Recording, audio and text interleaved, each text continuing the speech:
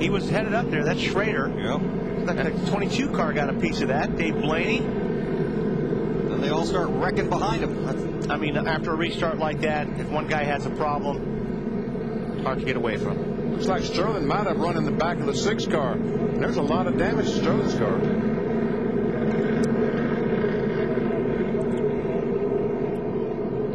Looks like Mark clipped Sterling. Yeah, and Sterling had all his damage on the outside of the finger.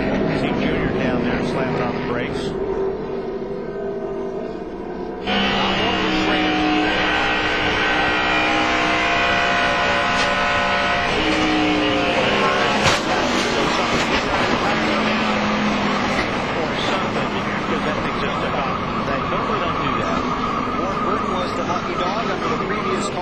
This time, Dale Cherry. And that's going to hurt Sterling. You know, we're talking about being the top 35 in points.